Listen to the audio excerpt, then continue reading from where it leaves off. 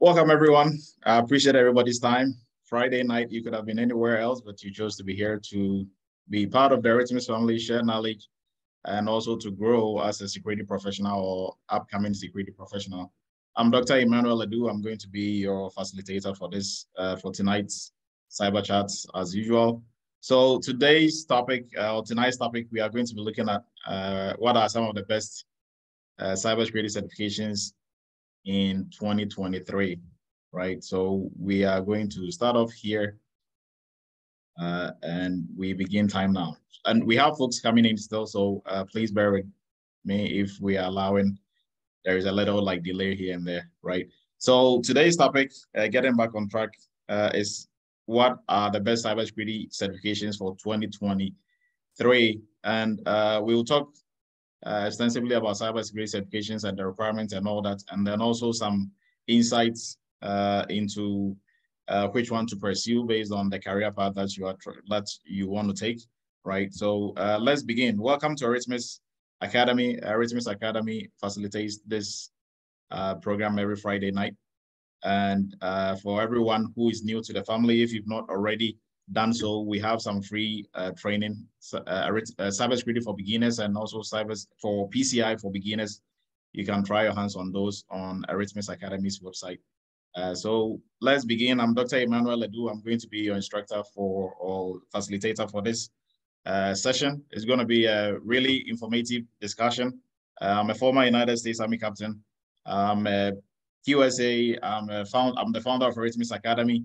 Also CEO for Eretmis Inc., PCI QSA company based in New York, and also Eretmis Academy is cybersecurity training institute based in New York. So enough about me. We are going to move forward with. So Memorial Day sales is still on. It's going to end on the 31st, and just use Memorial 30 for any of our courses, and you should be able to take advantage of this to get 30% free. 30% off any course that you choose want to take. So we are starting off with the definitions of what a cybersecurity certification is, or certifications in general, right? So we will first start off with a certificate and certification, right? So certification is a process. Certificate is the actual certificate that you get, right? In the process of getting a certification, you also get a certificate in that process as well. Right. So for certifications, normally you complete a course and you get a certificate. So if you go to any school, you take any certificate course, once you complete the course, you get a certification of completion, right? That is not what we are going to talk about. We are talking about the certification aspect of this, right? So also with the certification aspect, there is a certificate to it, right? So we are going to explain that, and almost everybody on here should be familiar with cybersecurity certifications, like the process that you have to go through, and then the paper that you're going to show to employers that you've gone through the certification process, and this is the certificate that you got out of it, right? So cybersecurity certifications or information security certifications or IT certifications in general is a process that you go through to demonstrate that you have the knowledge, skills, and abilities to be able to do whatever job is within, the scope of that certification, right? So when we narrow it down to just cybersecurity or information security, you have demonstrated that you have a mastery of cybersecurity field or information security field, right? And these certifications, they focus on different areas or different aspects of cybersecurity, right? The different areas could be the soft skills or the technical skills or a combination of both.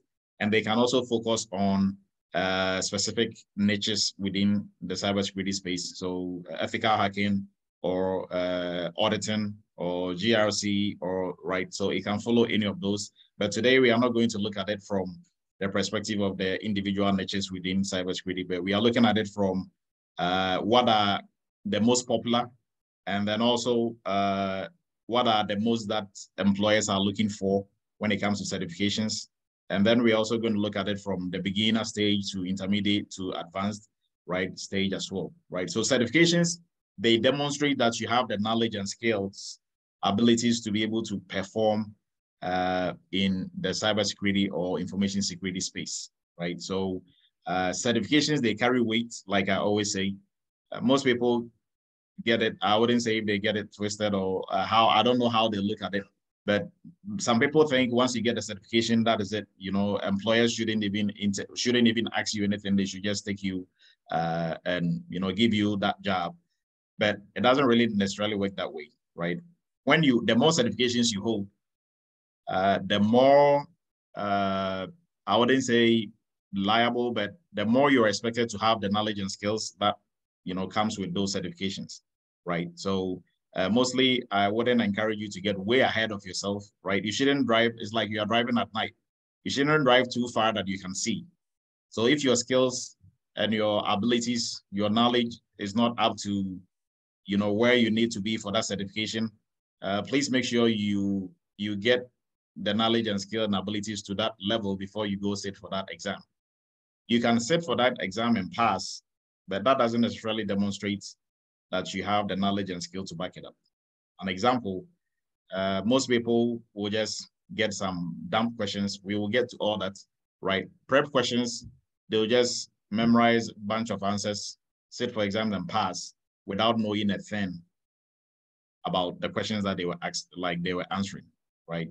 So in that instance, you have the certification, you can stack up certifications, but then when it comes to interviews, now, you know, the truth is really going to come out, because there are a lot of things that people on the other side doing the interview, they expect you to know because you hold those certifications, but you don't because you just memorize practice test questions and you just passed, right?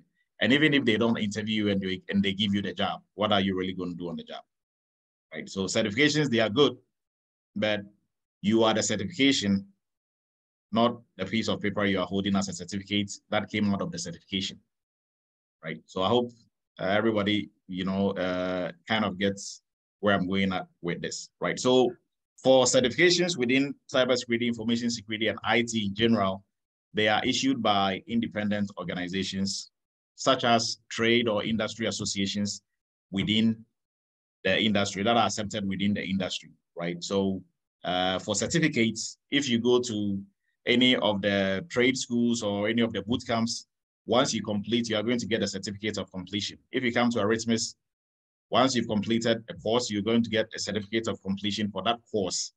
If you go to college, you are going to get a degree for your cybersecurity or, you know, information security, whatever that you took, right? If it is a certificate course you took with them, you are going to get a certificate. But when it comes to certifications within the industry, once you've gone through school, you've gone through boot camps, you still have to sit for these certifications to demonstrate that you have the knowledge, skills, and abilities as required within the industry to be able to function effectively within the industry. So certification bodies, they are not academic bodies, right?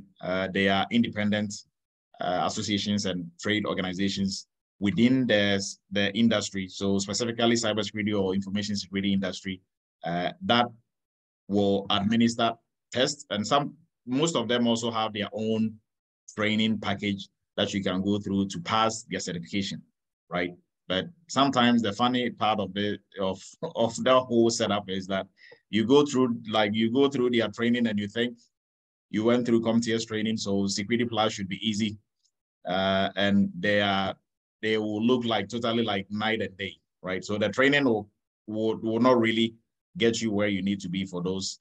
So mostly, not to say taking a training from the main certification bodies is bad or anything of that sort, but mostly their training like way over there, and the certification exams also is on some, you know, other tangents, right? So for the certification bodies, some of the popular ones, CompTIA, obviously, ISC Square, ISACA, GIAC, Cisco, and the rest, like there's a whole list of them, CIPP, and there's a whole bunch of them also, right? But these are some of the very common certification bodies. Now, anybody can come up with a certification body, right? But it takes time for you to get recognized within the industry, and then also for you to get all the certification that you need as a certification body, right? For you to be really recognized. Right. So one of the very old certification bodies when it comes to cybersecurity is ISE Square, right? CompTIA came about not too long ago, if I'm not mistaken, around probably 2009, 2010. Don't quote me on that, but around that time-ish is when CompTIA came about. ISACA, I think they've also been around for a while because of the auditing stuff that they do. GIAC, I'm not really sure when they came out, but that is just a little background about these certification bodies. So these are some of the popular ones that are out there. Now, for all these certifications within cybersecurity, right? Once you've gone through, it is a continuous process. If you get the certificates out of the certification, after sitting for the exams and passing, you also have to renew. Some you have to renew yearly, some you have to renew every 3 years, right? And we also call something continuing education units, and some other certification bodies will call it CPUs, some will call it CEUs. So you have to continuously demonstrate that you are keeping up to date with the industry, what is going on with the industry. So if you're attending conferences, if you're attending webinars like this one, if you are taking other certification courses, when it's time for you to renew any of these certifications, you can present that, and automatically it meets the requirements set by that body, they are going to renew your certification for you. If it doesn't, you probably have to resit for the exam, or you have to, sometimes you have to take like a training through them to be able to get certified. So you don't necessarily have to resit the exams every 3 years or every year, if that is the case. But what is good about certifications is they are always pushing for that angle, which is continuous learning, right? Which is what you need within the cybersecurity industry anyways. So now we are going to look at some of the certifications, and we will first look at why should you even bother to get a certification. So I kind of talked about that briefly. So one, having a certification demonstrates to industry players like your potential employer that you've gone through the pain of preparing, sitting for and passing a certification exam. And not just that, but what happened to you throughout that process of your preparation. The learning portion, right? You've gained the knowledge and the skill to be able to work within the cybersecurity space, right? Now, this doesn't also mean if you don't have a certificate or if you don't have a certification, it doesn't mean you don't have the knowledge and skills to work, right? But it's like, can you drive, and do you have a driver's license? You can drive without a driver's license, right? Without having a driver's license.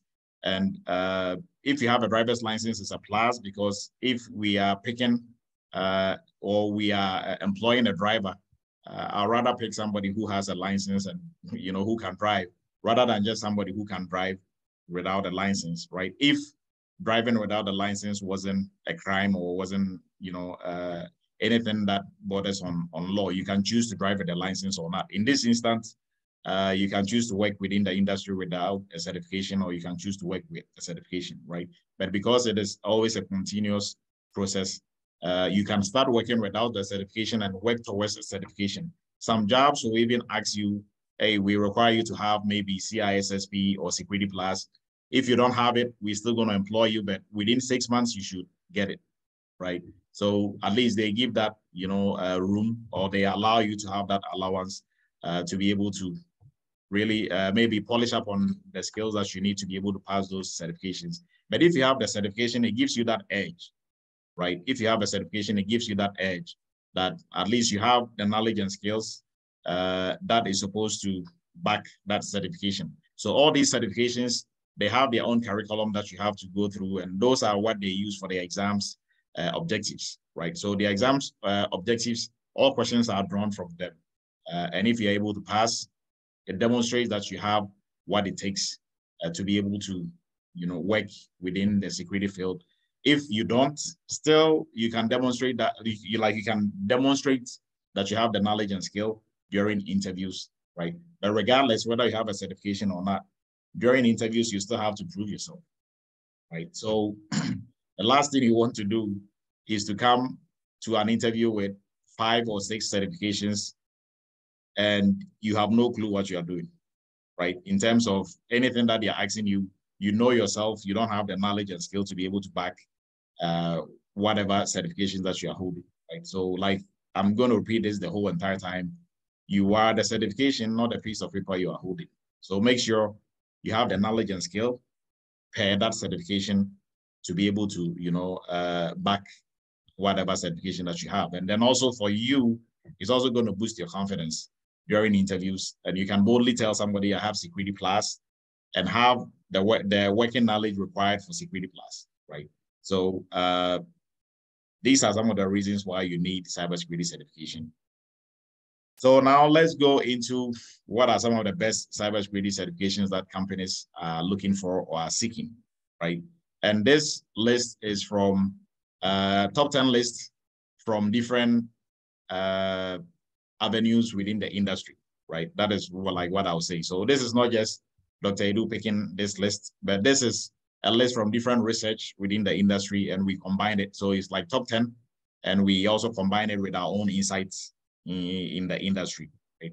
So let's begin. We are going to begin with the very common ones, and all these are going to be categorized based on entry level and intermediate and advanced, and then also we just added a twist with pen testing route, right? So anybody who wants to go the pen testing route will also know what type of certifications to target, right? So the first category that we will look at is the entry level certifications.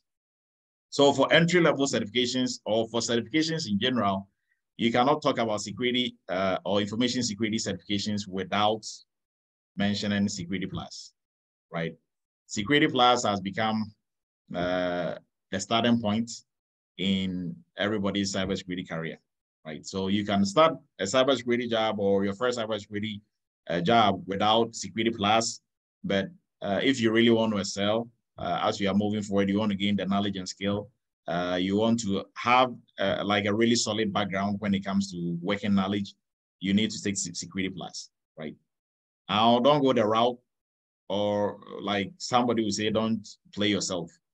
Don't go the route of getting Security Plus without knowing what you're supposed to know within Security Plus. So, i.e., if you are taking the Security Plus exam and you don't know half or 70% of what is on there in terms of questions, but you remember the answers from somewhere and you are just answering, that is a big no-no, right? You should be able to pass Security Plus on your own merits. And most students, we have students who come from no background, zero IT, zero cybersecurity background, will go through the entry-level course. I think the highest score we've had for Security Plus, that is for those who've told me their score, is 800, right? You are required to have 750 to pass.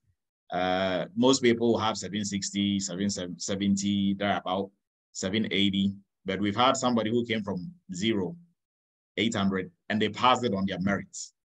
They didn't memorize some test questions. They passed it because they understood most of the things that were on the exam, right? Although, also, don't get me wrong, you can study all you want, but for best preparation, you have to make sure you get sample questions to look at to see how the questions are structured, right?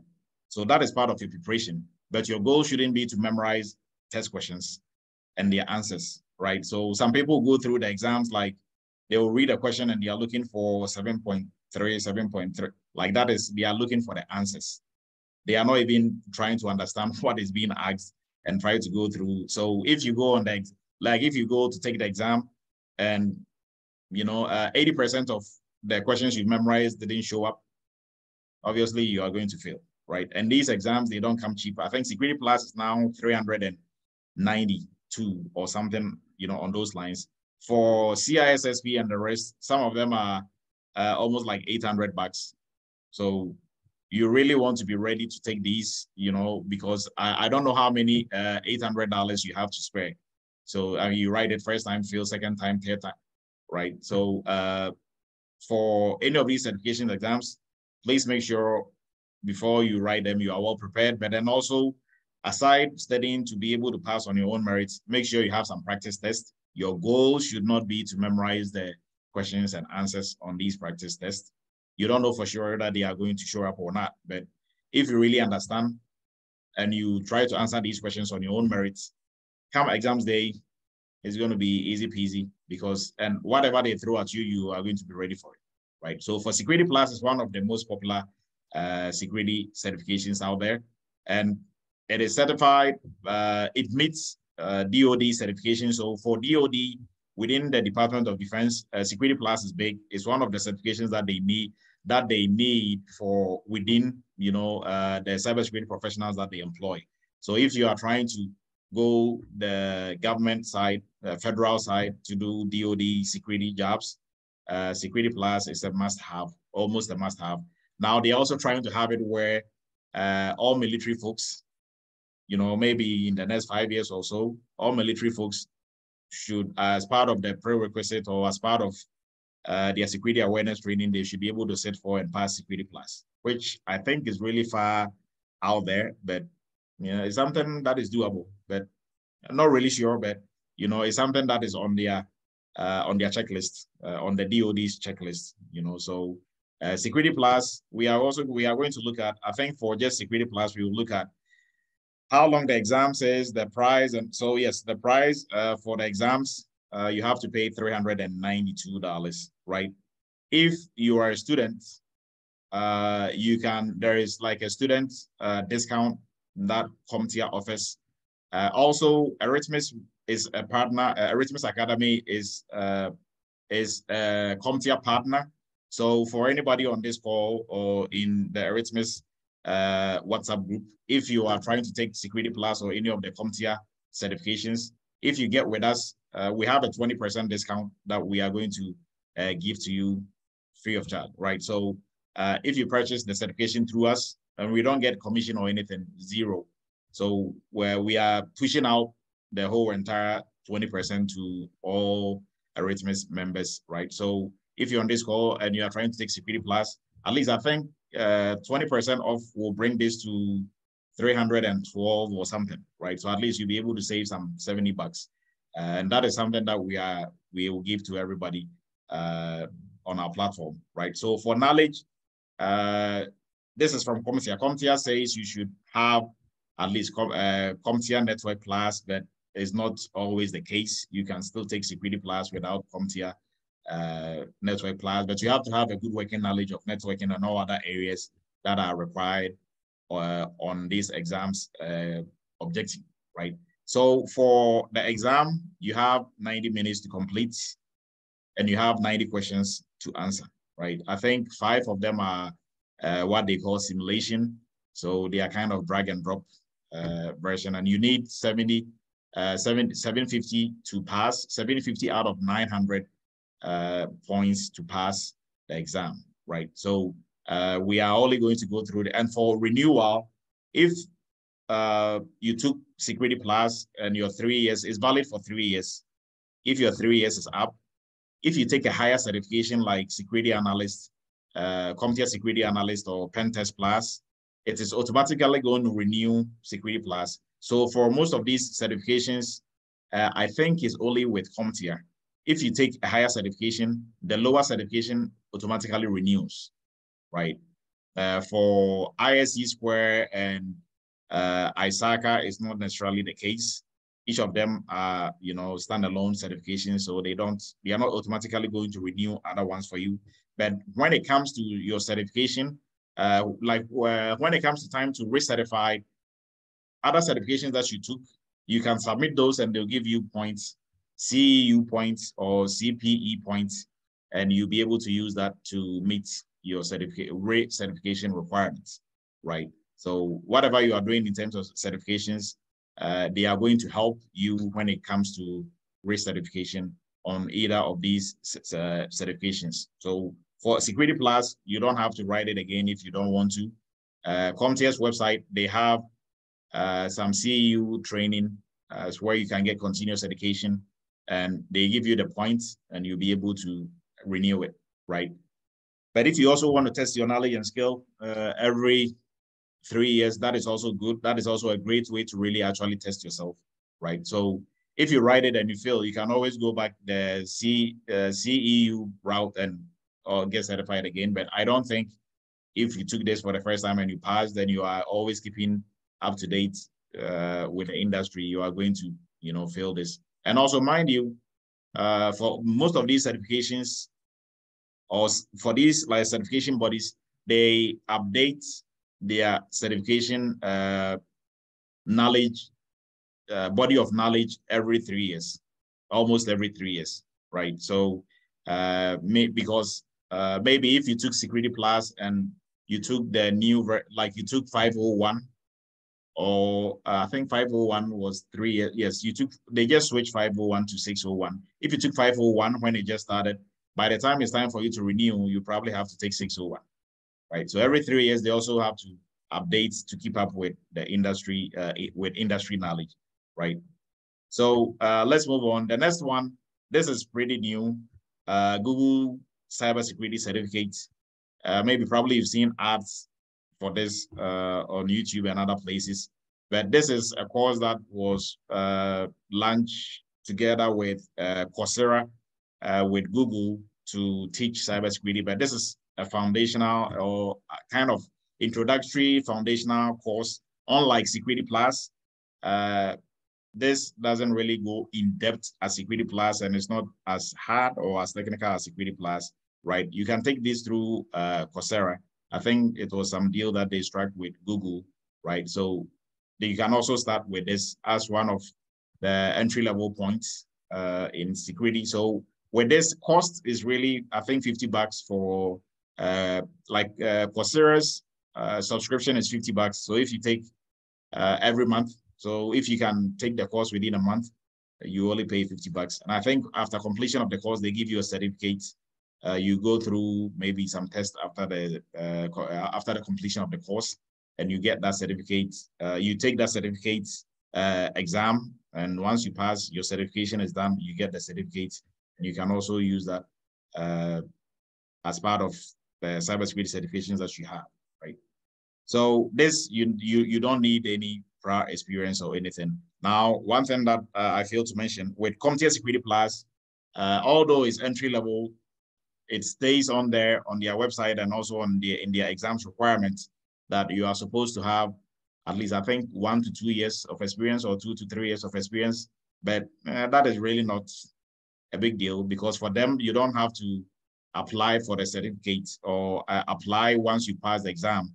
So for anybody beginning from scratch, you can still start with that, right? You don't necessarily need a 2 to 3 years or 1 to 2 years experience. Same thing with this, the Google Cybersecurity Certificate. You can also take it from coming into the industry, right? Now, we have another one from GIAC, is the Information Security Fundamentals. This is also kind of the Google certification that we looked at. It's not as in-depth as Security Plus, because Security Plus is hard, right? If you are trying to pass on your own merit, you have to really understand a lot of things, really good working knowledge in all areas of security. This is a fundamental, like a foundational course that is not as in-depth as Security Plus. Right? So, but this is also a good starting point for anybody who is trying to take some course to get some situational awareness within the industry. This is also something that you can also take. Now, ISC Square also is trying to come up with something, or they came up with something that seems like it wants to compete with Security Plus, but not really. And that is certified in cybersecurity. They started this off with certified entry-level professional. And I was like, I think they stole the name from Eretmis Academy's entry-level course. And I think like that was when they started it off, and they were giving it out for free for people to take the exams and take the training. Now, I think they settled on certified in cybersecurity as the name, CC as the name for this certification, right? So CC from ISC Square is also, one of the certifications that's ideal for people who want to start working within the industry. Now, I'm just speculating. ISC Square, I think they came out with this because all their certifications are advanced certifications, right? CISA, not CISA, CISSP, CC, SP, and the rest. Almost all of them are mostly advanced level cybersecurity certification. So they're trying to get something that will be kind of match security plus, right? And others within those space. So that is why I think they came up with this. And also to make them user-friendly for people who want to start working within the security space and who want some certifications. That way, they also want to take some of the market from CompTIA, right? When it comes to such certifications at the beginner level, right? So this certification, you can also, I think the training is still free. I'm not sure, but for the certificate to write the exam, I'm not sure if it's $50 or $100, something on those lines, right? And all these certifications that we've looked at, they are vendor neutral, right? They are, and what do I mean by vendor neutral? So they do not focus on any specific vendor, right? Unlike certifications like AWS, architect, cloud architect, and all those ones are not vendor neutral. They are specific, and Cisco certifications are not vendor neutral. They are specifically for certain organization, right? So what we are looking at are just vendor neutral certifications. All right, so let's move on to advanced or senior level certification options, right? And now once we've gone through that, we will talk about mid-level certifications. So let's look at the advanced level. So we looked at beginners straight to advanced, and I'll tell you why. So with advanced, we are going to look at what some people normally tag as the gold standard in cybersecurity when it comes to certifications. CISSP, Certified Information Systems Security Professional. This is, I think, the oldest certification, cybersecurity certification that is out there, right? And when it comes to the advanced certifications, I'll say it's still the oldest and it's top of the top, right? So far, right? But when it comes to the entry level, is Security Plus, and CompTIA, they were able to gain those grounds and capture that market. ISACA, this certification is through ISACA. No, it's through ISC Square, right? ISC Square, they are now trying to compete with the CC certification because they really lost focus on that side. CISSP is an advanced certification, or yes, advanced or senior level certification. The main focus of CISSP is not necessarily on the too heavy on the technical side, but more on the managerial and operational side of cybersecurity, right? So if you are looking to be a cybersecurity manager, CISO, CIO, any of those top management positions, then you need CISSP, right? Now, CISSP, for somebody who is starting off, you can still write CISSP and pass, but you are not going to be a full-blown CISSP, right? You are going to be an associate CISSP. So until you have 5 years of working experience in the security field, you wouldn't be able to apply and get certified as a CISSP, right? So if you are new to the industry and you want to test your knowledge and skills, you can prepare and sit for and pass CISSP, but then you are going to be an associate, which still looks very favorable on you, because to pass CISSP is not easy, right? Most folks who are in the industry, I ran into somebody who has taken CISSP. He's been working in cybersecurity industry for 15 years. He's taken CISSP 8 times, and he has not passed yet. So he has other certifications. Pretty smart guy, but I don't know, for some reason he's unable to pass CISSP, right? So it's not an easy exam. For CISSP, I think most people who will fail, it's not because you don't know your stuff, but you have to master how they ask their questions and how you should answer them, right? An example, most of the CISSP questions are very tricky. So a typical example, they ask most of their questions in the way of which of the following is the best option. Maybe an example, I'm just giving like an example. Which of the following is the best way to transmit data over the internet, right? And they have different options there. So the keyword there is which of the following is the best. Everything in the stack of answers are good. Which one is the best? That is the tricky part, right? If they just ask the question, which of the following is used to transmit data from point A to point B securely, that is easy, right? Because most of the answers are going to be wrong. Maybe only two are going to stand out. And if you are able to look at it critically, you'll be able to choose the right answer. But if the question is which of the following is the best, which of the following is most likely, which of the questions like that are a bit tough to answer, right? So that is how CISSP, they ask their questions, and they've been around for a while, and they've gone above and beyond to protect the integrity of the exam, right? So that is why it is really respected within the industry, and because it has been around for a long time, most people hold it to a very high standard, right? So what I was talking about still goes to this. So if you are going to an interview, you have Security Plus, you have CISSP, and they are asking you questions and you're all over the place, you can't answer simple cybersecurity questions.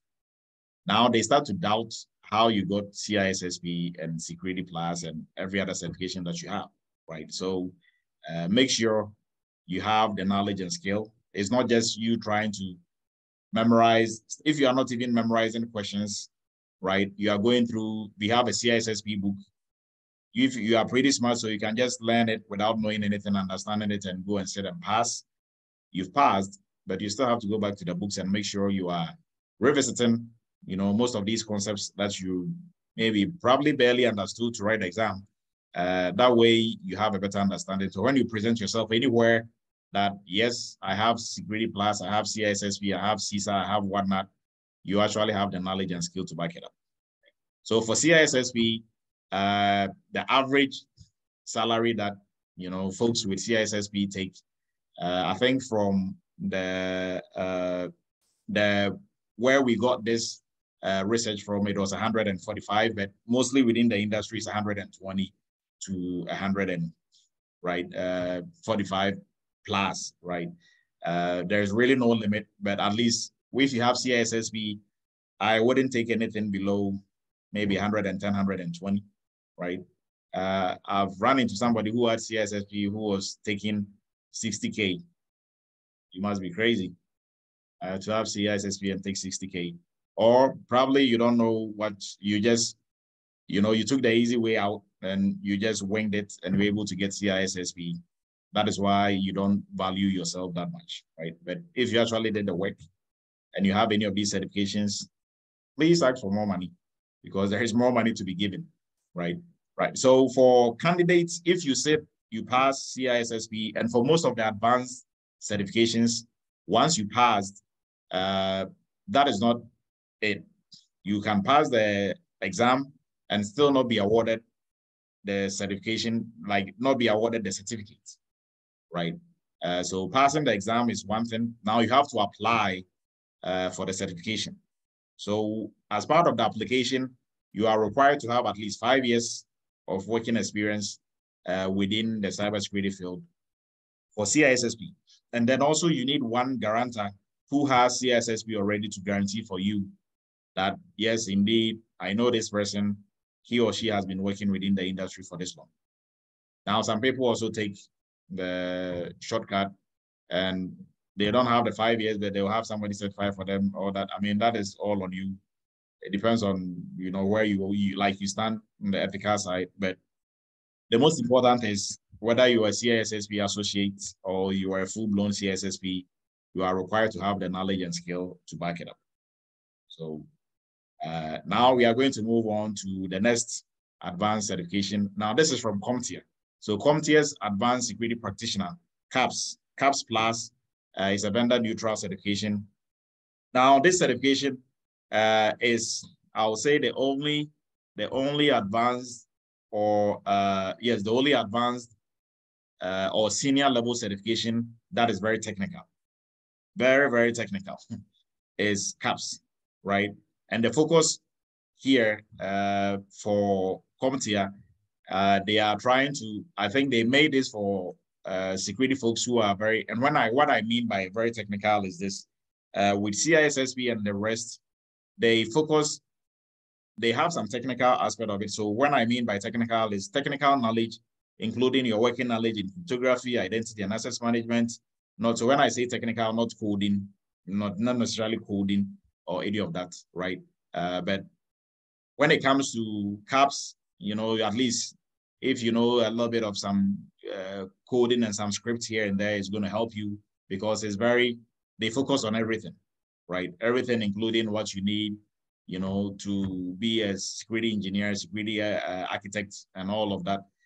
So they really don't focus much on the soft skills side, which is the operational and managerial leadership side of security, which all the other senior level or advanced level certifications focus, like which they focus on, right? So Security Plus, CISA, SIM, all of them, they focus on, they kind of balance it out, the soft skill side and the technical side, even though the technical is not too technical, right? They just want to see that you have a working knowledge.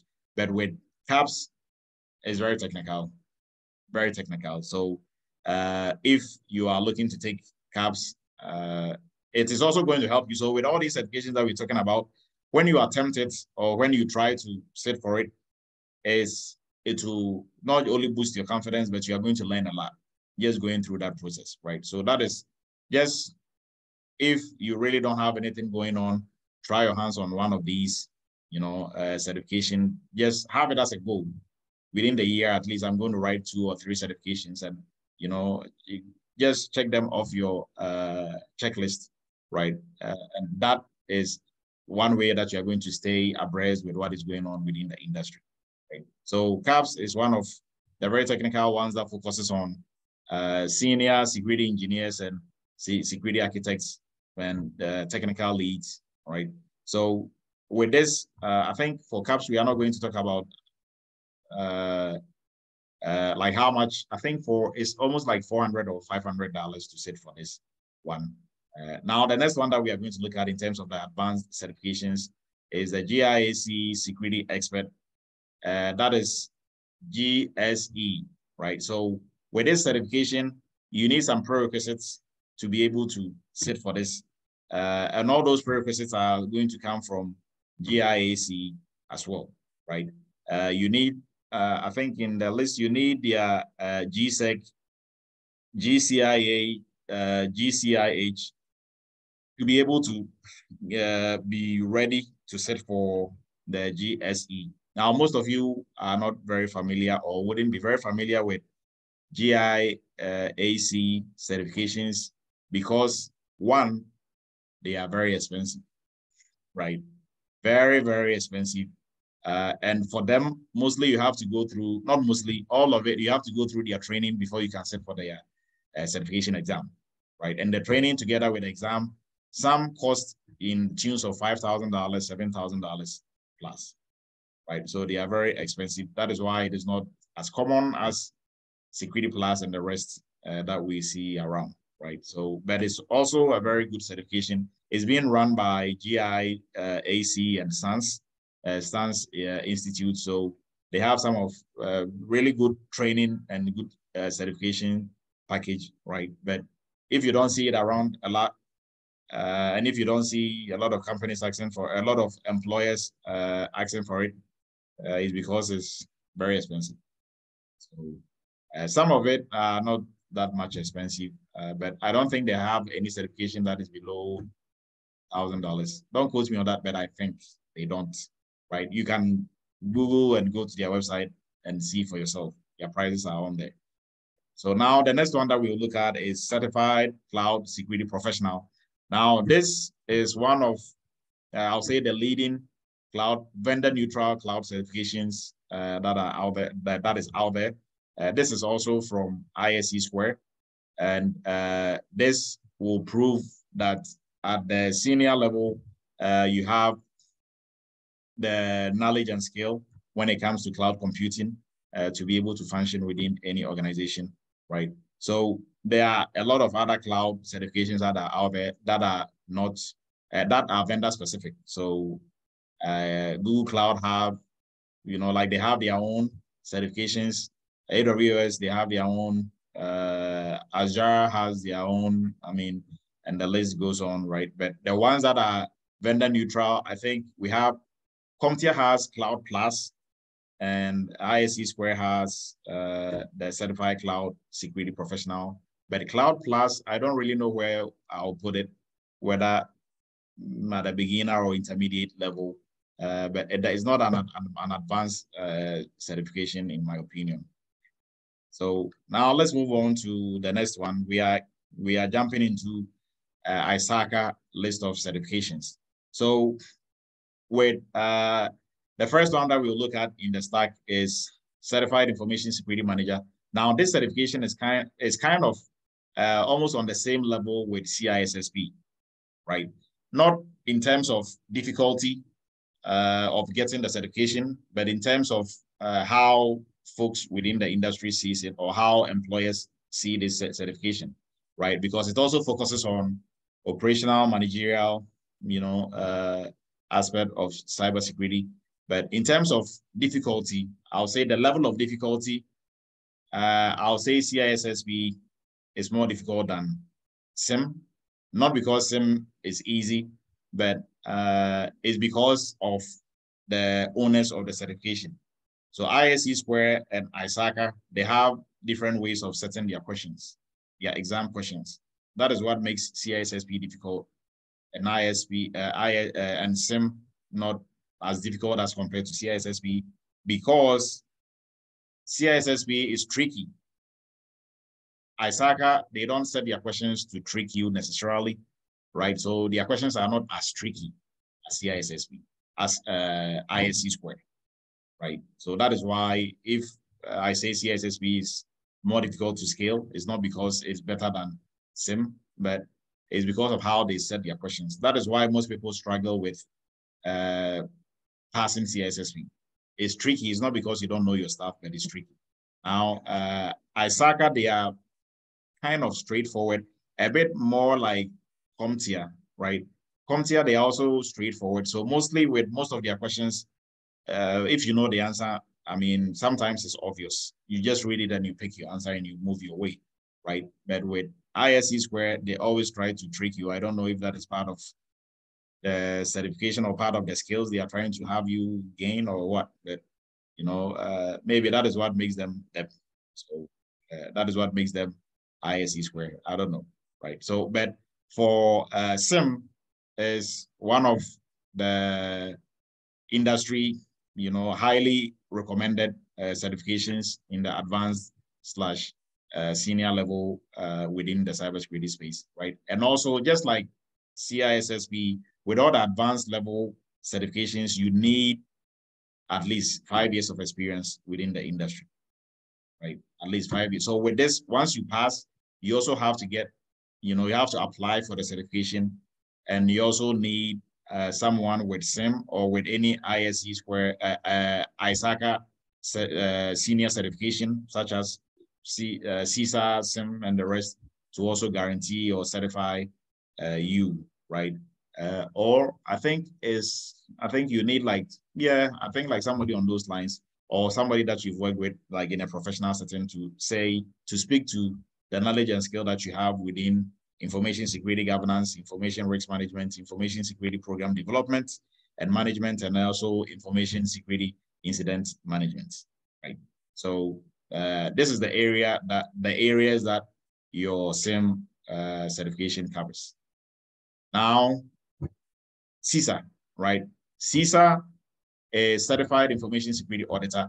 Now, CISA is by far the most sought after information security auditing certification. And I think is the only auditing certification that is out there. Don't quote me on it. But so far as I know within the industry, is the biggest, right? In terms of information security auditing certification, right? Is the biggest that is out there. Now, SIM, CISA is also similar to SIM. You need the same requirements, 5 years plus of experience, but still you can still take the exam. But until you have the 5 years, you are not going to be certified as a full CISA professional, right? So this also focuses, so the focus for CISA is on information security and then on auditing.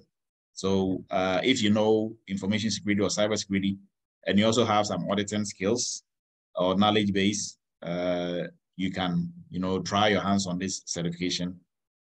And it's a really good certification to try your hands on, or even to pass and to have the certification. So for folks who want to go the route of GRC, this is something that should be in your sights, right, as part of your career path moving forward. SIM and CISSP should also be in your sights as part of your career path, right, as part of the career path move that you want to make. Now, we are going to look at some penetration testing certification options. But before we do, let's talk about intermediate certification options, right? So we looked at entry level, we looked at advanced. What are some of the intermediate certifications? So aside CompTIA, that is very, aside CompTIA, that really specifies which of their certifications are intermediate level.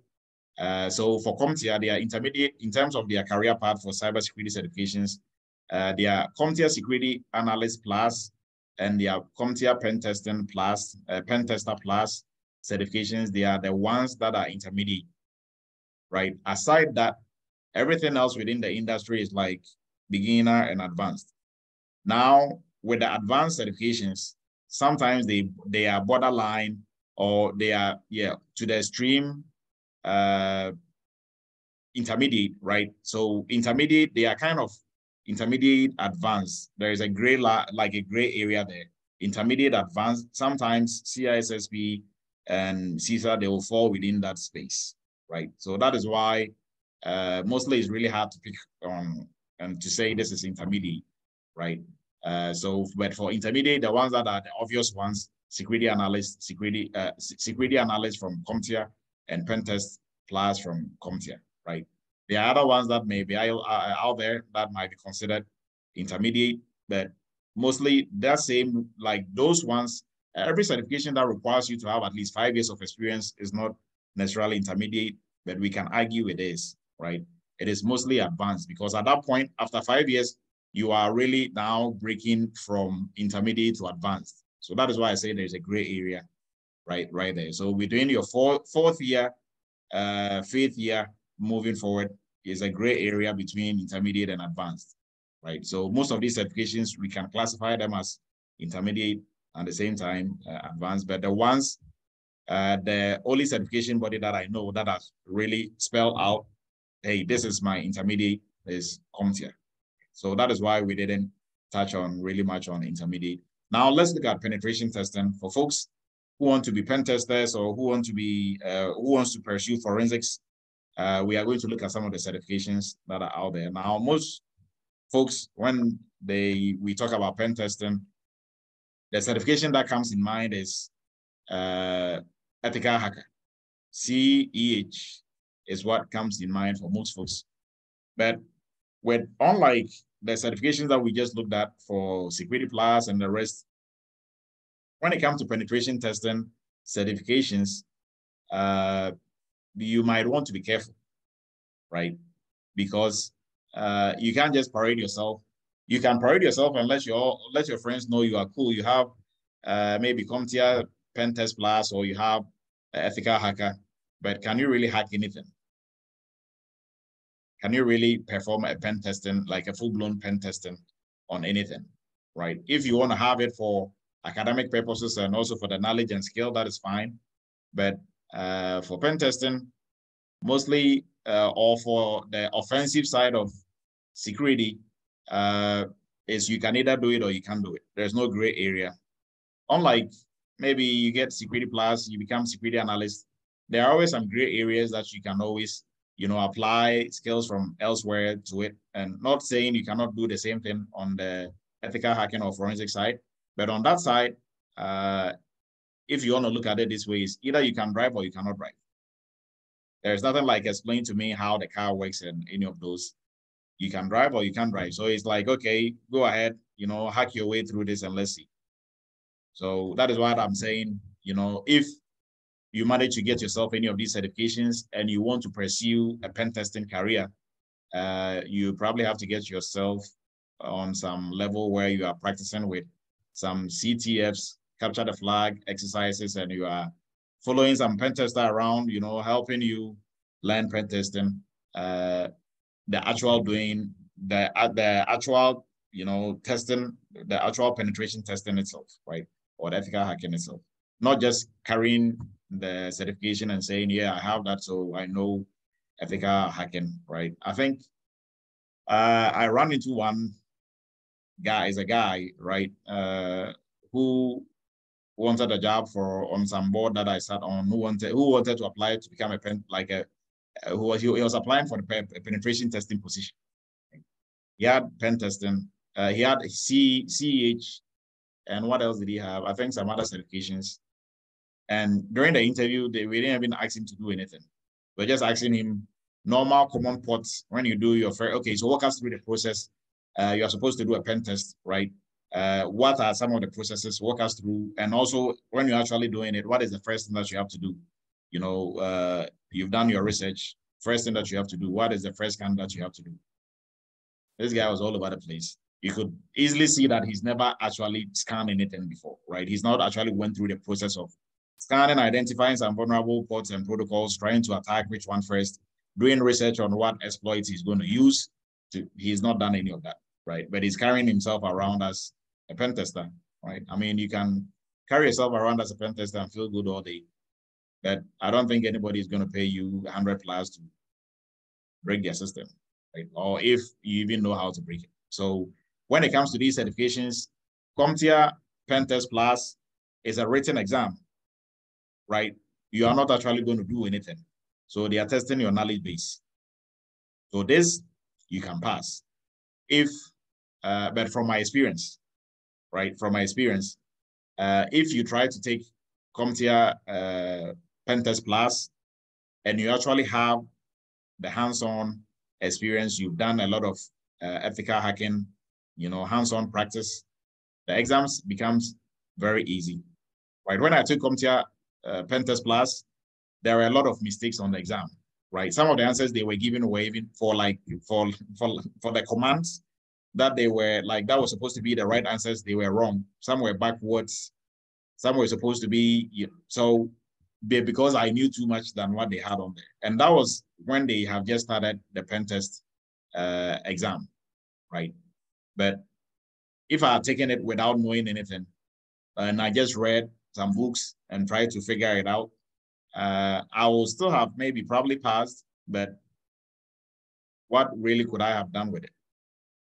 Right? Not much, right? But my point is, for this, so I'm building like a point here. I'm going to, as we are going through like the pen testing side, I want you to know that if you want to venture into that side, it is more hands-on. You have to practice doing penetration testing. An example, capture the flag exercises they have like different websites. So I know some folks, the first it was Hack the Box, and then I don't remember the name of that one, but they look similar to Hack the Box Callus. So I suspect it's also through Hack the Box, where they teach you pen testing from scratch and all that. But what I'll say is just, if you want to do pen testing or you want to do ethical hacking or forensics, you have to really know your stuff, right? So with pen test, with this exam, they are testing your knowledge. You are not going to actually break or hack anything. So it's also like a good certification to have on those lines, right? Now, let's look at GIAC penetration tester. This certification, I think last time I checked, 2019, 18, it was around like $7,000. I don't know if they've reduced the price now or what is going on with it, but GPen was around $7,000. And mostly DOD, Department of Defense, and other big companies, they pay for their cybersecurity employees to go for this training and get certified, right? On individual basis, not really seeing anybody who will just pay $7,000 for a certification, right? So but there are other options out there that are a bit cheaper that I think will really test your penetration testing or ethical hacking skills than GPen, right? But GPen is still nice to have, but expensive, right? So GPen is also one of the pen testing certifications that you can pursue if you want to go the route of pen testing. Now let's look at some other ones on here. So the most popular when it comes to pen testing certifications is CEH. CEH is the most popular, right? Now with CEH, it is administered by EC Council. EC Council, they are like the godfathers when it comes to penetration testing or ethical hacking. I mean, hands down, they are like the ISC square when it comes to cybersecurity certifications. EC Council is kind of like the ISC square when it comes to ethical hacking, right? They've been around for a long time. They have a lot of really good training when it comes to ethical hacking. Now, I think they also have like the CEH practical something also certification out there, right? So that focuses really on the hands-on portion, right? But mostly if you want to take this, they have a training where you go through the whole entire training and then you take the exam, right? But there are also some folks who don't know where to even begin when it comes to ethical hacking, who still have these certifications because they just got some dumb questions, sat for the exams and pass. But if you have CEH, it doesn't necessarily mean you can do ethical hacking, right? It just means you pass the exam. Now, if you have the knowledge and skill and you can actually do it, that is a plus, right? So now we are going to look at the most difficult of all ethical hacking certifications. And with this certification, you are not going to do any multiple choice. You're actually going to hack into 5 systems, right? So this certification is by Offensive Security. Offensive Security is one of the hands-on, by far, one of the hands-on ethical hacking certifications that are out, ethical hacking certification companies that are out there.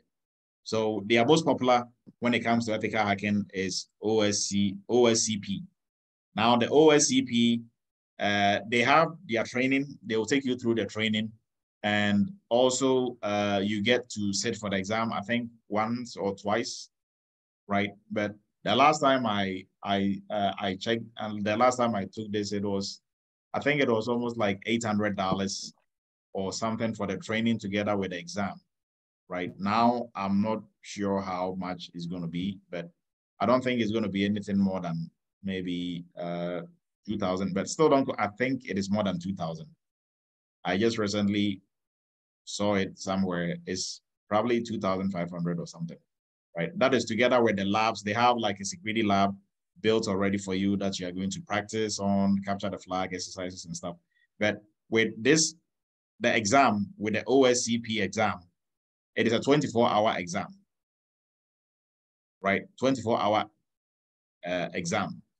And after the 24 hours of you trying to hack into 5 different systems, after the 24 hours, you have another 24 hours to prepare your report, pen testing report for each of these, for each of the 5 systems that you breached, right? That is if you are successful and you're able to breach all of them. So how are they going to know whether you are successful?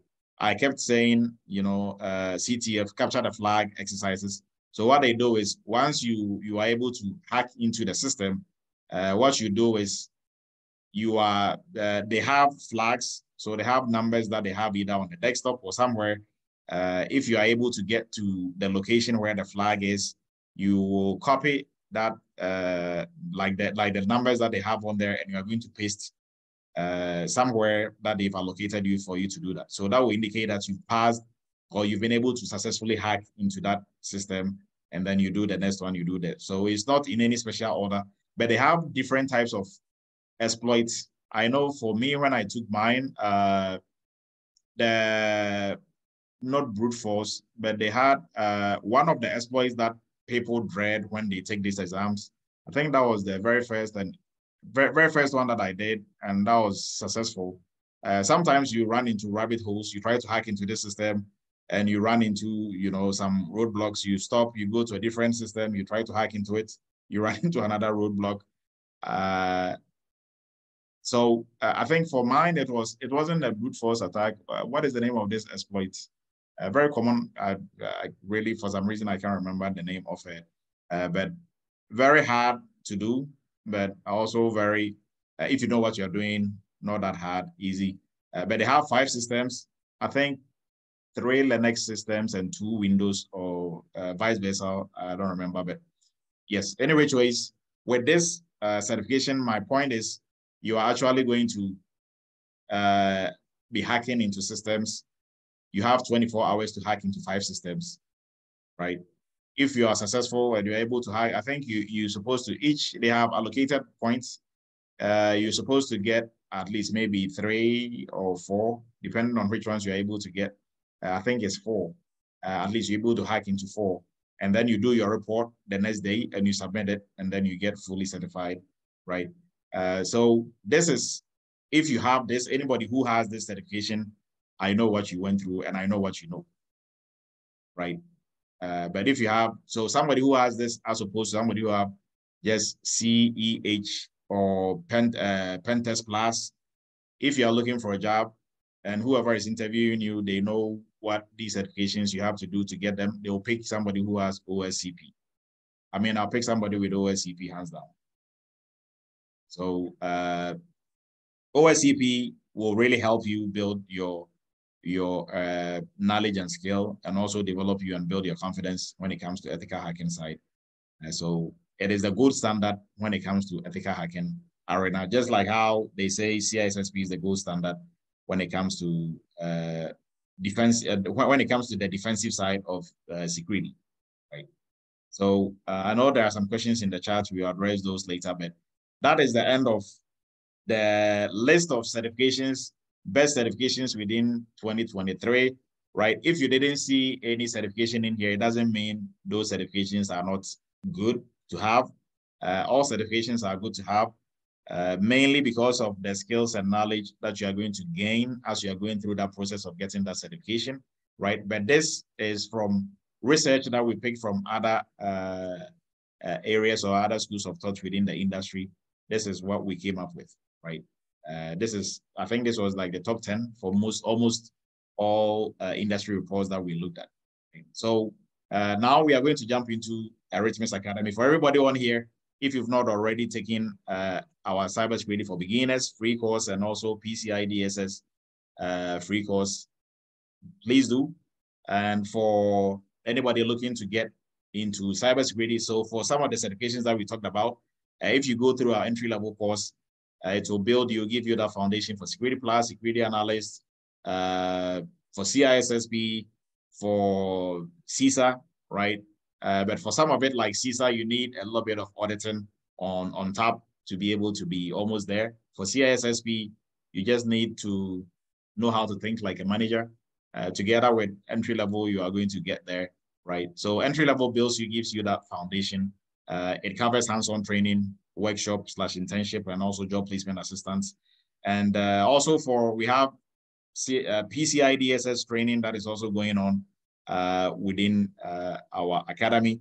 And for other certification courses, we have CISSP and the rest that we also offer, Security Plus and the rest alike that we offer. So please do go to our website, take a look at all the training that we have. For PCI, for folks who are interested in PCI DSS, we have PCI DSS specialist, PCI DSS expert. So specialist, 3 months of training, 1 month of internship. Expert, 4 months of training, 2 months of internship. And the difference between the two is with specialists, we are training you to be an internal, an implementer. If you want to, label it, you're going to be an internal assessor. With an expert, you are going to gain the knowledge and skill that, everything within specialist, plus you are going to gain the knowledge and skill of a QSA, right? So without the title of a QSA, you are going to gain the knowledge and skill and know how to perform PCI DSS audits, external audits coming from the outside. Right? So these are the two training that we have. So for our next PCI DSS class is starting on the 20th. For our cybersecurity entry level and all other training, they are self-paced, so you can start at any time. But for PCI, we have the online version, which is self-paced. That goes hand in hand with the live sessions. So the next live session is going to be on the 20th of June is when we are starting the next live session. So now we are going to go into questions. And then also, if you want to reach out, Eretmis Academy on LinkedIn, on YouTube, you can watch all our Eretmis Cyber Chats on there as well. And for myself, Dr. Edu, you can find me on LinkedIn and we can link up. And if you have any questions, we will address it as we move on. So our goal is to make sure you become the best security professional that you can ever be here. So I think there is going to be a mention, but I'm not sure if the person is on here. Is Vincent on here? I'm not sure if he was able to join us, but for maybe last week or last 2 weeks, Vincent was the one who was asking the question when Sheila was moderating. Vincent was asking, I think he was trying to reach out and if I was going to give the PCI folks special attention like I give to the entry-level folks because he wasn't getting attention. But then he just had a meeting with me, I think like 3 days before, right? So Vincent got a job. My point that I was trying to make is Vincent got a job.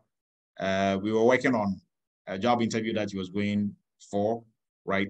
He got a job. He just got his offer today. So if he was here, I was going to give him a shout out, but I'm not sure if he was able to join us. But I think most folks will remember Vincent from that comment. So we are going to jump into the questions that we have on here. Okay, so just going through the chat real quick. I think there was some back and forth chats going between folks on here. CISSP exams is 6 hours. Yes. No, so CISSP, I think the 6 hours version, they have the computer-based version, which I think is 3 hours. The one that I took, my CISSP was 6 hours, right? It was still the computer version, but then it was the online version. So mostly it is the written one that is 6 hours, but now they were trying to do some experiments. And, mine that I took was 6 hours. That was a little bit a while ago. But for CISSP, I think it's 3 hours. 3 hours, I think, is 3 hours with 100 questions, 100 plus, right? Depending on how well you do as you're answering the questions. So, yes, I currently have Security Plus, but I'm yet to land a befitting job. What other certifications do I need? Okay, so for certifications, if you have Security Plus and you are struggling to get a job, it is not the more certifications you have that is going to make you competitive or that is going to make it easy for you to get a job, right? We have to really be able to diagnose that problem. Are you getting interviews but you're not getting the job, or your resume is not fetching you anything, right? You have to, at that point, you just have to fine tune what you are doing. You don't need, folks, there are a lot of folks on here who got jobs without certifications, right? With 0. They got jobs before they even start for Security Plus. So it is not because you don't have the certification. It is because maybe, you are doing something wrong in the job placement or in the job search process or the interviewing process, somewhere there. So you have to fine tune that rather than just stacking up certifications. Because if you get into that habit, now what you are doing is you are desperately looking for a job. You have Security Plus, but you can't get a job. If you want to get another certification, guess what you are going to do? You are going to try to take a shortcut. So you're just going to get some practice tests and memorize it and try to, pass CISA. And that is really not going to help, because now you go into interviews and you are going to look like a moron because you are not able to answer simple questions that anybody with that certification that really passed on their own merit should be able to answer. Right? Is the hands-on and internship the same? No. So for us, the hands-on training and the internship are not the same. The hands-on focuses on how to use tools like Nexus, Splunk, Nmap, and the rest, right? Some of the popular tools within the industry. The internship really focuses on projects within the industry. So working on risk assessment, risk registers, working on security assessment for an organization and stuff like that, right? So actually doing the work is the focus of the internship slash workshop. Morris is asking, what are some of the ways to keep up with cybersecurity trends? What do you follow, or what do you follow, or what do you do to keep up informed? I think this is a very easy answer. Google, right? It might sound funny, but yes, actually, you just have to, you can literally Google cybersecurity trends, and there's going to be trend reports. There's going to be, but one way to really keep up with the industry is annual industry reports, right? For all fairness, annual industry reports. If you go on right now to Google and you type in cybersecurity annual reports, there is a whole list of them. I think we did a cyber chat where we did a review of annual reports. Please go to our YouTube channel and check. There is a whole list of them. So Splunk has annual reports. CompTIA has annual reports. Some focuses on cybersecurity careers. Others will focus on industry, what is going on within the industry. Others focus on vulnerabilities and attacks within the industry. So that is how you're able to keep up, right? Industry, like that is one one spot that you are going to find really good evidence without, going through different pages and different websites, right? Industry trends reports is where all the information you're looking for will be at.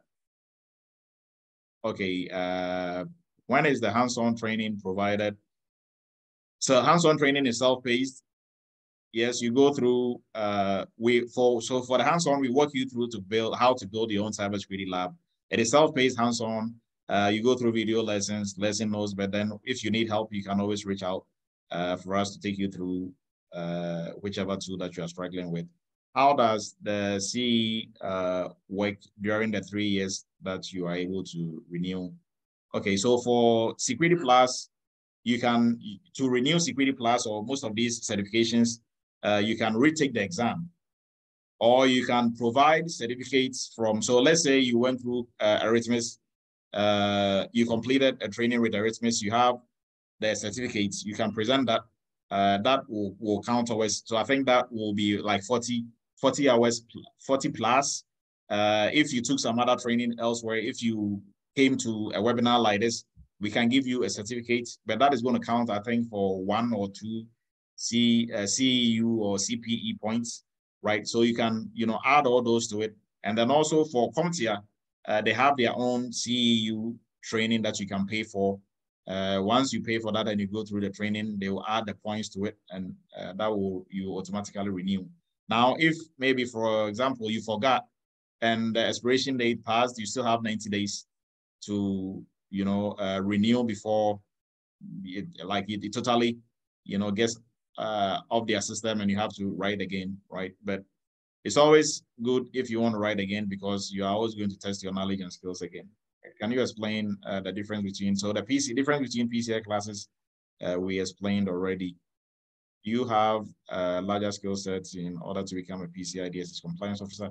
So Kenneth, to be a PCI DSS compliance officer, or to start anything within PCI, you need to have a good working knowledge in cybersecurity or in IT, right? PCI teach. So George is asking, does PCI, teach you the cybersecurity basics? So for, I'll say, if you are just taking a PCI training elsewhere, no. For us, PCI cybersecurity basics, not really, but we'll take you through a cybersecurity crash course, right? The crash course is a high-level overview of cybersecurity.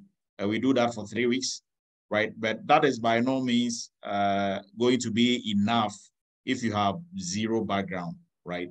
What that does is it's going to start a conversation of, hey, you need to look more into this. You need to look more into this area of cybersecurity architecture and design, look more into this area. But we try as much as possible to break it down and, go down to the foundation, but we are pressed for time, so we wouldn't be able to.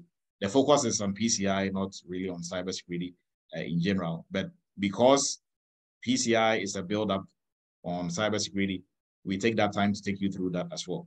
Right?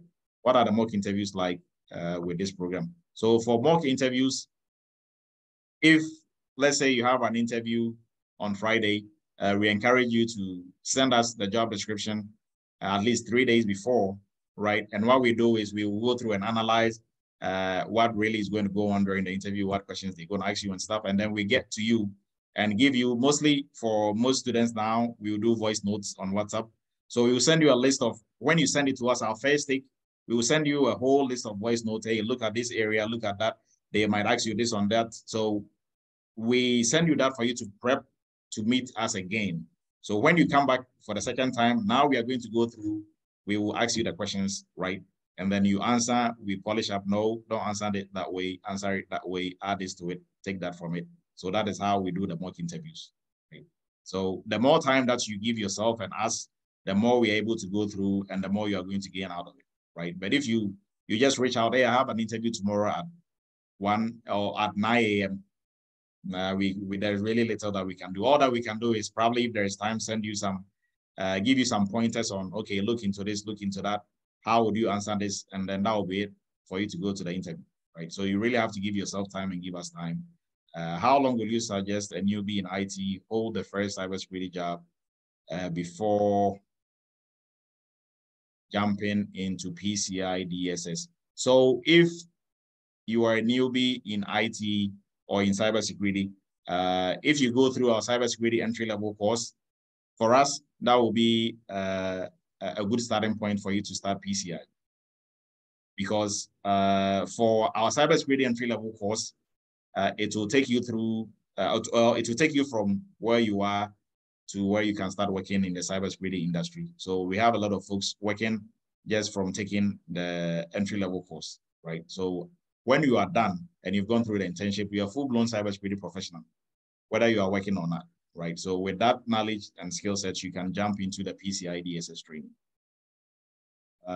Also go to CISA website to sign up for, okay. So I think like somebody was, Jermaine was maybe probably answering the question of where do I get updates on cybersecurity? What certifications are worth it for people making 200K with banking background? So if you are making 200K with banking background and you want to switch into cybersecurity, maybe for your first jump, you are going to have a little bit of pay cut.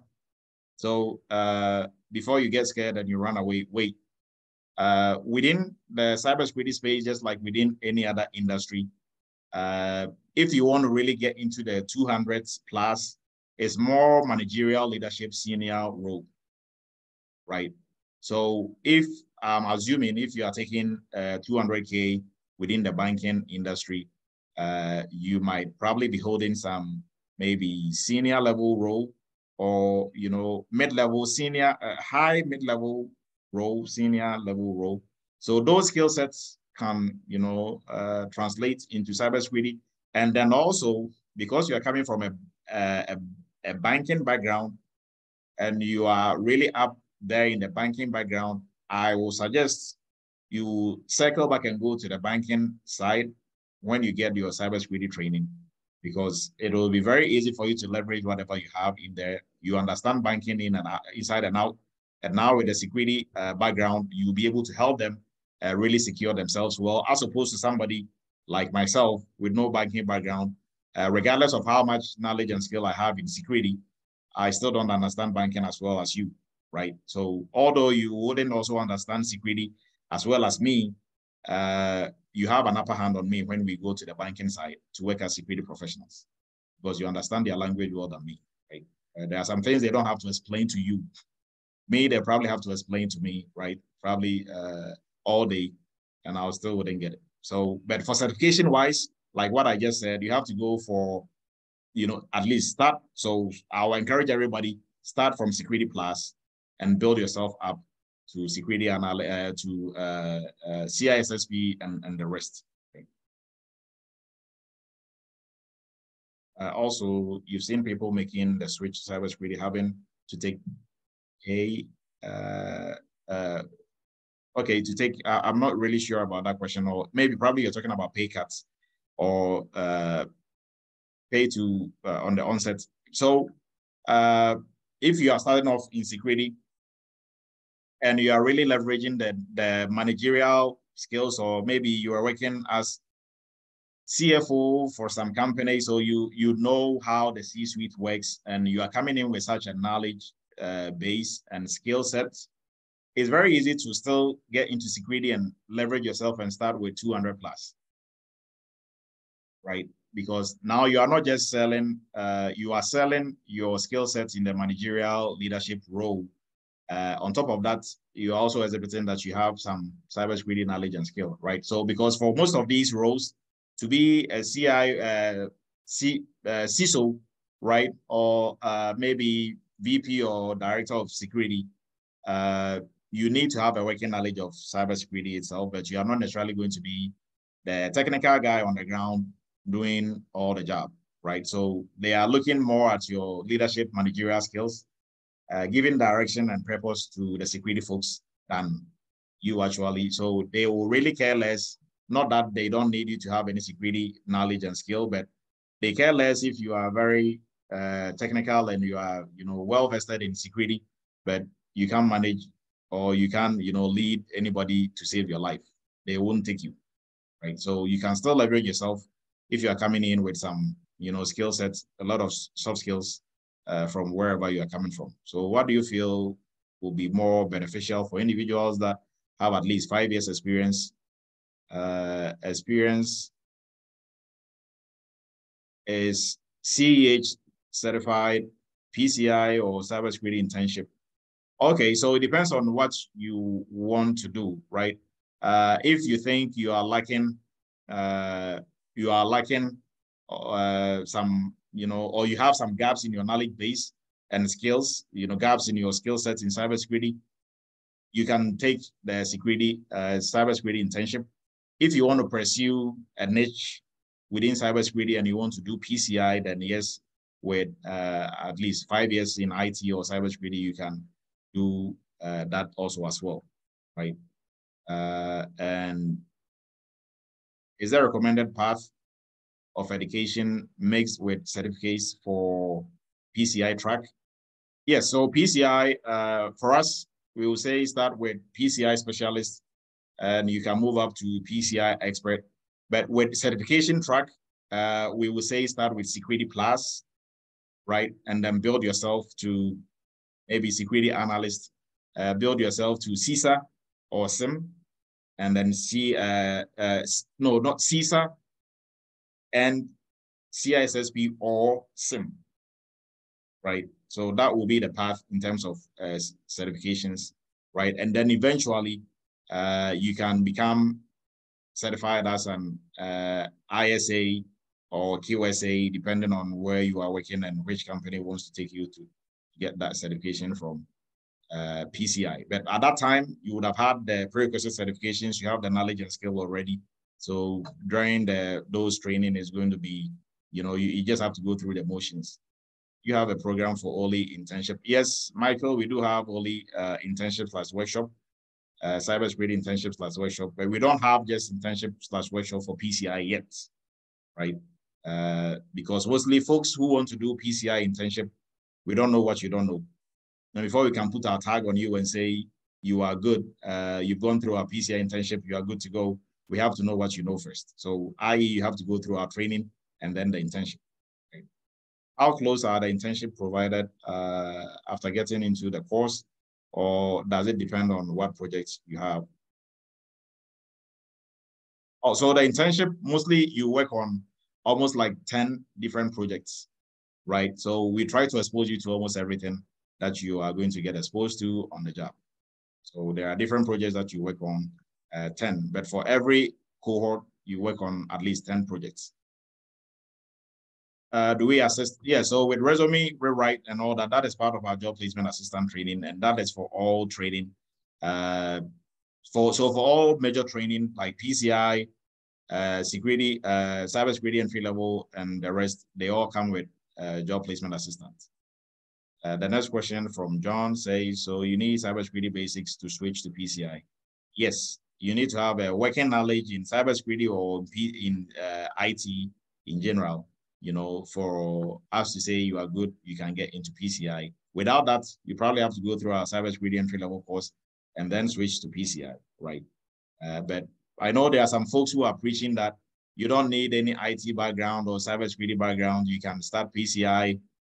I don't know what they are teaching, or maybe they have some magic stick somewhere that I don't know of. But for us, if you don't have any background in cybersecurity or IT, you have to do double the work, right? It's not like you can do it, but you have to do double the work.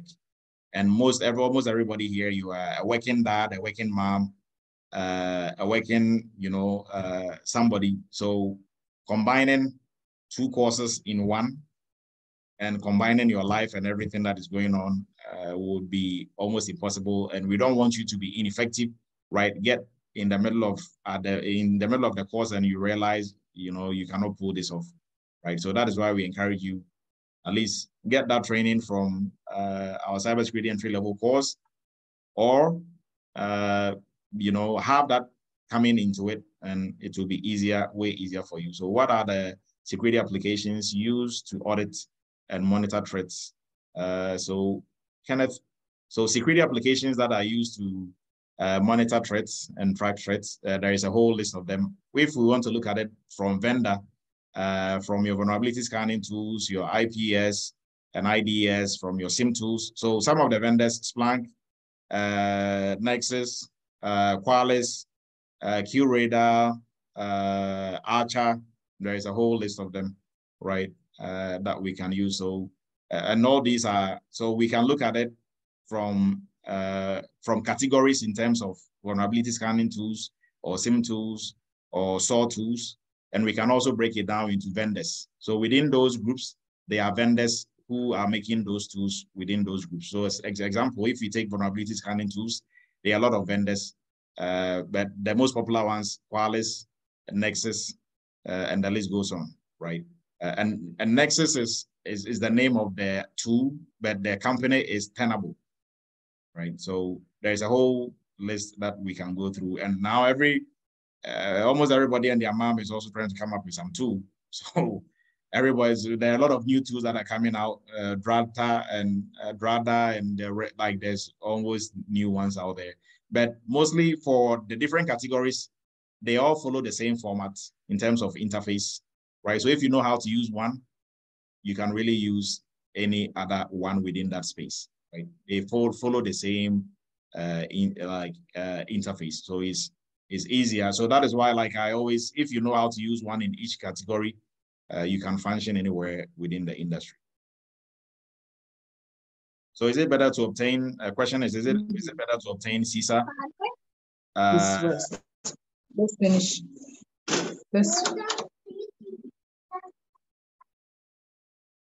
So there's a question, is it better to obtain CISA certification first as a newbie or Security Plus?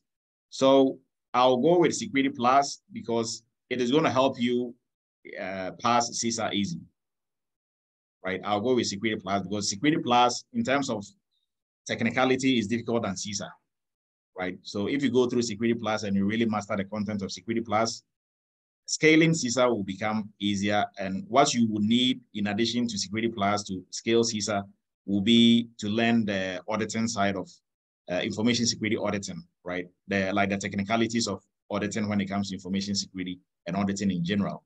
That is the only thing that you have to add, right? And then also some, you know, how to think like a manager, you know, on those lines, rather than, but in terms of like the technical side, Security Plus is much difficult than CISA, right? So do you have a program for veterans? So for veterans, we are going back and forth with VTech application. Hopefully we get approved and all our veterans will be able to go through without paying a dime. It's going to be on VA. So hopefully we'll make an announcement on that once we get approved. I want to get into the internship program. How do I register? So you go to our website, you will see workshop, cybersecurity workshop. You can register there for the internship. The next one is probably going to start somewhere late June, right?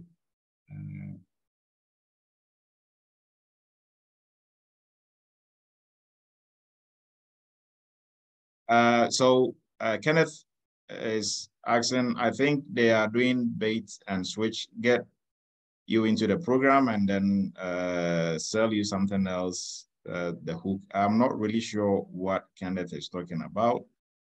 If you can unmute yourself and speak, Kenneth, maybe, like, I don't know if you're referring to us or you're referring to anybody else. You are referencing to some programs out there that was selling you don't need any technical background. And I've been kind of researching and looking around because of that fact and what I was seeing or come to a conclusion, selling just a basic old bait and switch. We're going to give you this, get you hooked once you get in. Well, you know, you need this one more thing to get where you want to be. It's one of the, you know, it's an old way of doing things, but that's what I believe it is, honestly. Oh, okay. Okay. Yeah, true. But for us, like everybody who's been on here with us for the whole time, there is no easy way out, right? You have to do the work, and we will tell you as it is. So whatever we tell you exactly is what is going to be in there. So for somebody's also asking, how long is the internship? So our internships, 2 months, and sometimes a bit longer than 2 months, depending if you are not done with the projects. We try to make sure we are done with the project before, because it's not just by time. I mean, we are doing this, it is our time also. So we could have easily said, hey, you guys, you are able to finish only 7 projects, so that's it. But we try to, you know, look at the quality side as well. So we rather spend 2 more weeks to finish all 10 rather than to finish early and not finish on time and not be able to get on all the projects, right? Jason, go ahead. And then if you have any questions, you can unmute yourself and raise your virtual hand and we will address the questions and then we will wrap it up here shortly. Go ahead, Jason. All right, Doctor, thanks. Paint me a realistic picture. So as somebody who's getting the certs, going to work on making sure that my resume is on point as you recommended, and getting the interviews. Looking at this climate now with jobs not wanting remote or wanting them more in-house, and then being a foreigner, trying to get that on top of that. How best would you circumvent all of those to make yourself the best option for remote jobs, in your opinion? Okay, so and Jason is speaking from Japan, right? Yeah. Jason. Okay. So Jason, I'm not sure for Japan. I've not done the research on that, but stateside, now when it comes to security jobs, cybersecurity jobs, mostly I would say is almost like 80 to 90% remote, maybe 20% hybrid, right? Probably 10%, you know, in person. You have to be there every day, right? Those like the 10% predominantly focuses on the government side. You have to be there, right? But for most companies, previously before COVID, remote jobs were a bit hard, like they were a bit harder to find, right? But COVID has taught most companies they don't really need all that extra cost of having everybody come to the office. Now, some companies, they still need you there, but even for those companies, they are doing hybrid, right? So you come to the office maybe twice a week and 3 days you are working from home. But I'm not sure how that is for Japan. But also now getting into how to make yourself really stand out, right? I think regardless of race, gender, color, what is going to set you apart from everybody is the knowledge you are bringing, the knowledge and skills you are bringing to the table. What employers hear during any interview is, what can you do for them, right? How are you going to help your company move from point A to point B? in terms of security, right? So regardless of their own perceptions of who you are based on your color, gender, race, I think if you go to 10 interviews and all 10 think alike in terms of whatever their preconceptions are, if you are coming in with a lot of, blazing with a lot of knowledge and skill, and it's very obvious you know your stuff, I think 9 of them will pick you, because at the end of the day, they are in business to make money, right? It's like if you had, you have to do brain surgery, you are sick, you have to operate on your brain. I think at that point, you really care less who is going to do the operation, regardless of what your preconceptions are. So if you have some, preconceived idea about a certain race, gender, and there you are on your bed, and, guess who shows up? The person or the group of people that you don't like, and they are the best in the industry, and that is like the best option you have now. I don't think you are going to say, you know what, I'll pass on that. So same thing here, right? And like I've seen that, I've done that both in the military and in the corporate side, right? So always do 120%, go above and beyond, make sure you know your stuff. So that is why I always preach continuous learning, right? Whatever Dr. Edo gives you, Eretmis gives you is not enough. Keep pushing, look for different avenues, look for other things to supplement, right? Broaden your horizon. That is what is really going to set you apart, right? But if you are going in, you are doing bare minimum like everybody else, obviously they are going to choose who they like, right? Yes. But if you make it so difficult for them, I really like Jason, but Kenneth, I don't like him, but he seems like he can do the job. They'll pick Kenneth. And mostly for interviews, it's not only one person grading you, right? It's not only one person. At least you're going to go through 3 or 4 interviews. So just like Vincent went through 4 interviews. Everybody who interviews you is going to give you, they are going to score you, right? So let's say Kenneth just hates you for no reason. He gives you a 1. Now, Elikum and Adrian, they all give you 5 out of 5, 5 out of 5, 5 out of 5. You are going to get it.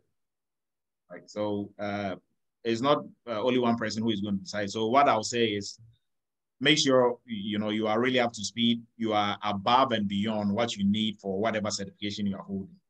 Right. So make it so obvious that they cannot really pass you by. Right. They have to really consider you. So even if they are going to say they are not going to give it to you, they have to go to bed really, to sleep with themselves and really didn't make a good decision on that one, right? So that is my advice to everybody before you go, and also for interviews.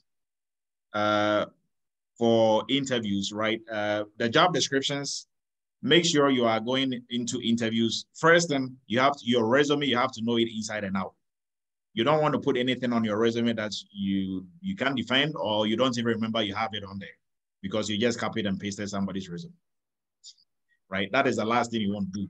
2, everything on the job description, make sure you know.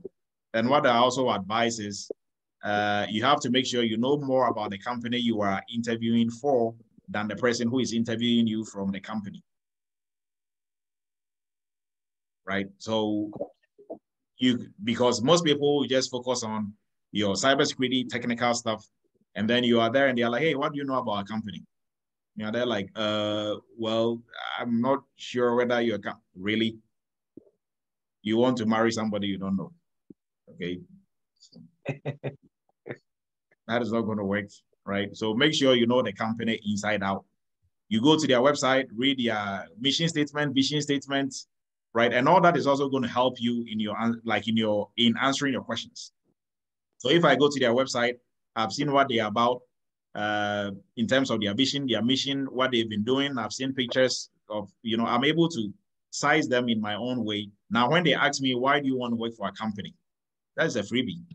I just go off their vision statements, make it my own. So this is what you guys want to do.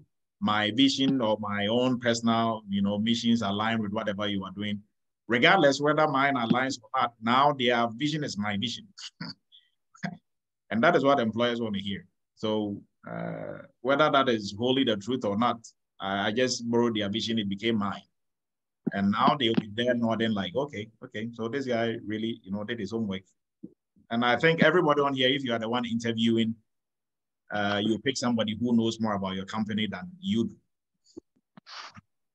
than somebody who just have the technical skills coming in. Because at that point, if you just have technical skills, you have no interest learning about a company. At that point, you are just in for the money.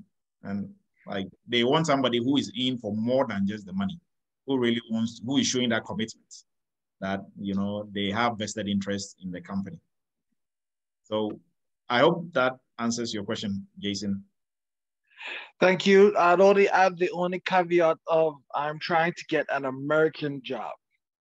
So not really worrying about remote in Japan, American job. Oh, okay. Got you. So for like American jobs, I mean, I think now there are more remote jobs than jobs that are in person. So. Thank you, Doc. Okay, you're welcome. Go ahead, George.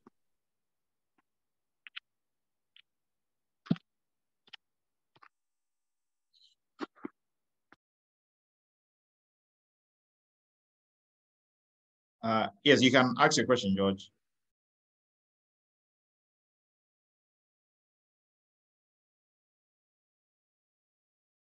Okay, I think George's hand is down. So I'm not sure if there are some more. Like I think we looked at all the questions. Okay, there's another question in there. Which of your program is best for a nurse that has no cybersecurity background? So with no cybersecurity background, zero everything, our cybersecurity entry-level course is going to be the best beginning point for you. But before you do, we encourage you to go through the cybersecurity for beginners to get some situational awareness, right, about cybersecurity. Probably you see cybersecurity is not as sexy as you think it is, so you wouldn't want to do the switch. At least that will give you some background into cybersecurity, the job roles within security, what they do within those job roles, and then also you can hop onto our YouTube channel, go through some of our previous students who are currently working, what they are doing on the job, and at least get some really good situational awareness before you commit to anything. Right? That way, at least this is what cybersecurity is about. This is what I'm going to get myself into. Because sometimes some folks will reach out and say, hey, I want to be a penetration tester. So is your goal really to break into the cybersecurity industry or to become a penetration tester? Right? If your goal is to break into the security industry, then there's a path for you. If you want to be a penetration tester, then you have a long way to go. Right? If you want to be a penetration tester, not for fun or by hobby, but to actually do pen testing for people to pay you to do it, then there's a path for you, right? But that is not going to be within the time frame that you want to be able to switch. So mostly if you want to break into the industry, our cybersecurity entry-level course is going to be the best option for you. So without any more questions, I think we have some on YouTube. We are going to look at those really quickly, and then we'll wrap it up.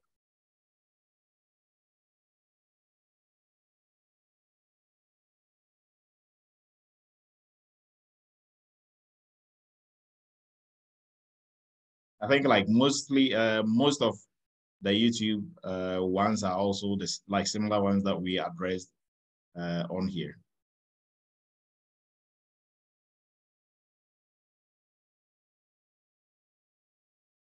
All right, so we will be wrapping it up here shortly. So next week, there is not going to be any cyber chat next week. How many PCI career looks like? Oh, okay. So you're asking how PCI DSS career looks like on day-to-day basis. Hopefully that is what you're asking. So just like what you do as a security professional, it doesn't really change. For remote PCI jobs, it's big boy, big girl rule, right? You are working on projects. Some of these projects you have to come up with, right? And mostly in organizations with PCI, they just leave you alone. Nobody is really going to bother you. You come in there as the expert. They expect you to, take the ball and run with it. So you are going to be the one coming up with a strategy for them to pass. You are going to be the one tracking all the, PCI activities that they have to do, like ASB scans, pen testing, and all that. And, when they have to do it timely manner, you are going to be the one serving as a liaison between your company and the QSA company. So there's a whole list of things that you have to be doing, but nobody is going to come up with a timetable for you. You come up with your own timetable and you are on your own. Big boy, big girl rule. At the end of the day, what they want to hear is, oh, your company passed your PCI audits. What goes into it?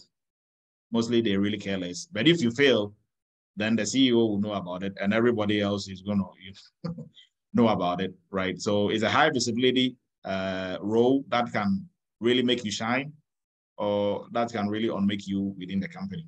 But if you know what you are doing, mostly it's going to be an easy, not an easy job because there's a lot to be done within it, but a very less stressful to a certain point, right? Yes, so our training is going to help you to gain the knowledge and skill. Not just that, but we are going to give you some in-house tools and also the strategy going into any PCI job. You can function in any PCI role, right? PCI consultant, specialist, name it. And also if you have to work in a QSA company as a PCI expert in a QSA company, helping with audits, we help you with that also as well. So for us, for all our training, our main goal is what are you going to do on the job? So because we focus on that, certifications become easier. If your focus is on certifications, you are going to get a certificate, but what are you going to do on the job? Still remains, right? So first day on the job as a PCI professional, now what? Right? Let's say they didn't even interview you, they just gave you the job. Now what? What are you going to do, right? You can't go and ask your what are we doing for today? There's nothing like that. You are on your own, right? As a security professional, security analyst, your manager might probably tell you, hey, we're working on this project, that project, go work on this, but then that's it. You can't go back and ask them, how do you work on this project? Right? You're on your own. So what are you going to do on the job is the question everybody should be asking themselves. So is the training you are gaining preparing you for what you are going to be doing on the job or not, right? And most of that you can even test during interviews, whether what you've been asked is, in line with what you've been training for and whether your training has well prepared you for even the interview, let alone actually doing the job. So, all right, everyone, we're wrapping up for tonight. I appreciate everybody's time. Like usual, you could have been anywhere else, but you chose to be here with us on Cyber Chat to develop yourself and grow as security professionals. There will be no Cyber Chat next week, but there will be one, the following week after next week. So next weekend, we are going to be off that is the week of the 3rd June. No, not 2nd June. We are not going to meet for Cyber Chat. I appreciate everybody's time. If you need help or you need any questions answered, please email. So there's a last question in there. Can an individual do PCI with CompTIA A+? Yes, CompTIA A+, you have security. You have some IT knowledge and skill coming into it. So yes, we can still polish you up on that for PCI. So before I answered that, we're wrapping up. So I appreciate everybody's time. We meet again 2 weeks from today, after June 2nd is when our next meeting is going to be. So our next meeting is going to be on June 9th, right? I appreciate everybody's time. Have a great night and a great weekend. If you need help, you can always reach out on any of our Eretmis channels, and we will be glad to help. And also, if you've not joined our WhatsApp platform, please do. We will send an email with a link to the WhatsApp group, so everybody else who is not on it can also join, right? I appreciate everybody's time. Have a great night. We'll meet again on the 9th, or on the 9th. Yes, I think on the 9th of June. Thank you very much. Have a great weekend. Bye. Have a good night, Dr. Adu. Thank you.